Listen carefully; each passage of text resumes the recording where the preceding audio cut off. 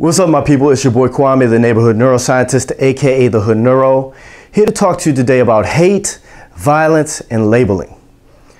The human brain, or at least parts of it, desire efficiency. We want to be able to find simple answers. We want to be able to find the straightest line between point A and point B, right? We're set up to conserve energy in our brains. Now, part of that is good. We can accomplish great things that way. But part of that is bad because we start to label whole groups of people because we want to be efficient, because we want a simple answer, because simplicity makes us feel safer. When you can say gay people are destroying the sanctity of marriage, when you can say, well, by the way, that's not true, right? Money and ambition towards hoarding wealth are destroying the sanctity of marriage more than anything else.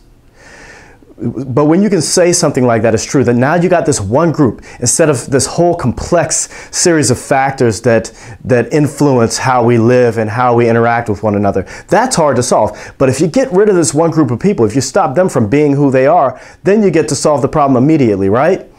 When we think about terrorism, we say, okay, Muslims are evil. There's something evil about Islam and the Quran that is causing people violence. Then you don't have to consider all the history, all the economic factors, all the sociocultural factors that have poured into people using religion as a backdrop. And by the way, our army does it too. We go to war for good. We go to war to fight for God, right? We do the same thing. Every army has indoctrinated its soldiers from the beginning of time to believe that they are fighting for good. Otherwise, how could you get people to kill other people as if they're not human?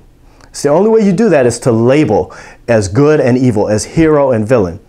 But it doesn't really solve anything. It just kicks the can down the road. It keeps us playing whack-a-mole, right? One group pops up and commits violence, and we try to whack them down, right? But I want to remove the cover off the whack-a-mole machine. And let's find out how this thing works. You know, what we do by labeling and say, okay, it's Islamic terrorism. Have you solved it yet? No, homie, you haven't solved it yet by saying that. It's a lot like I ask you how a car works and you say, hey, that's a car. We're done, right? No, we're not done, homie. We're not done because you still haven't told me how the transmission works. You still haven't told me how the drivetrain works itself. You still haven't told me how to turn the doggone thing. You still haven't told me how to make it better. How do we construct a better engine? How do we construct better engines for humanity that respect other people, that respect the earth?